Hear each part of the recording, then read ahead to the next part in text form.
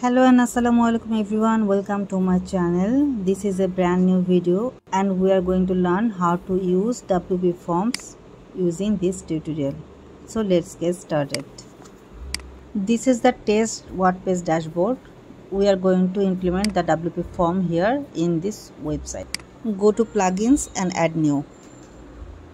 To search the plugin, type Wpforms. This is the plugin we are looking for. We will now install and activate it.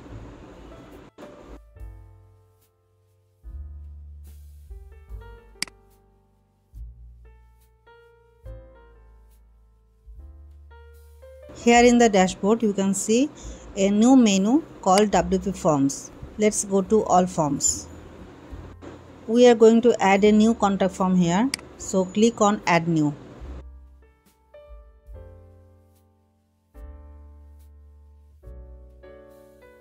Here you can see there are few templates to use in free version. As this is our simple contact form, I am using a simple contact form template. We can also use the blank form to create our own type.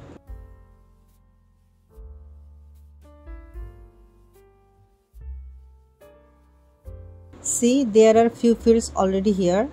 There is name, email and message.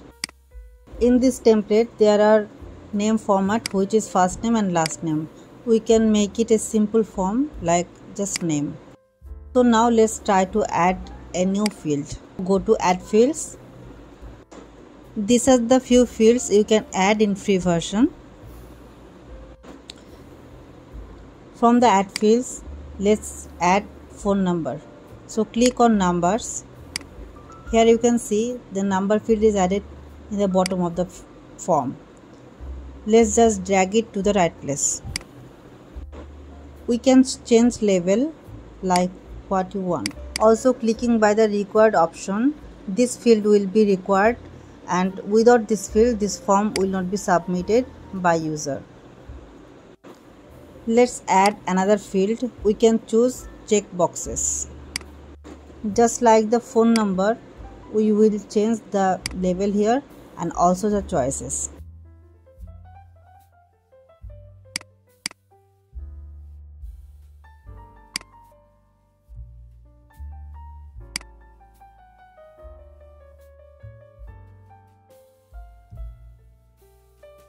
Simple contact form is our form name. We can change it also, and by clicking the save button we are going to save this contact form. Now let's go to settings. From here you can change the form name.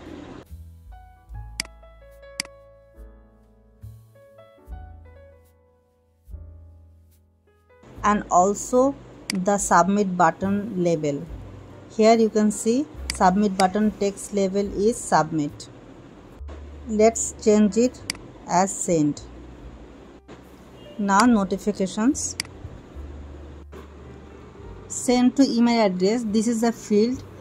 Here we are going to use our email ID where we want to get the email notification using this form. We can use many email ID here by using comma. I am just putting a dummy email address. We can change the email subject line also and form name. Rest of the things will be remain as it is. Now we have to save the form again.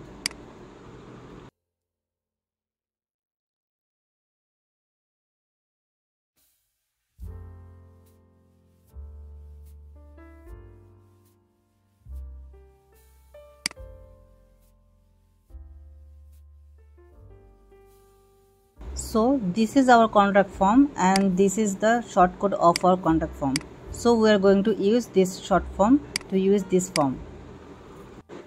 My page builder is Elementor. I am using Elementor to edit this page.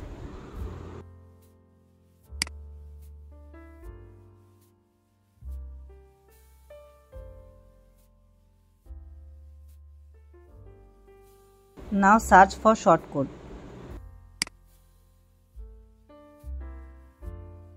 Here it is. we're going to drag and drop here.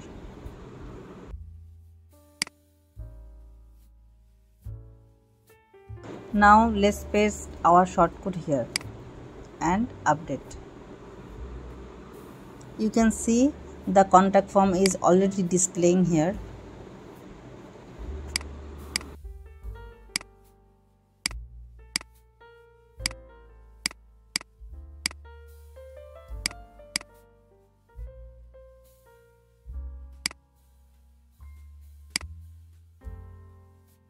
It's time to preview our page.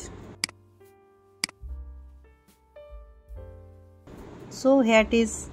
This is our desired contact form using Wpforms.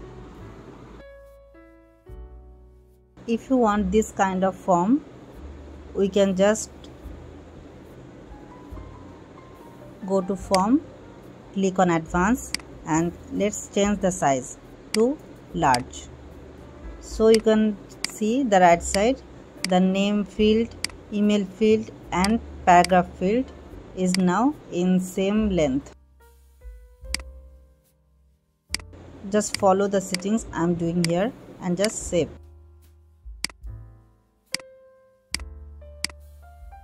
Thank you so much for watching this video. If you like this video, hit the like button and subscribe to my channel. Take care.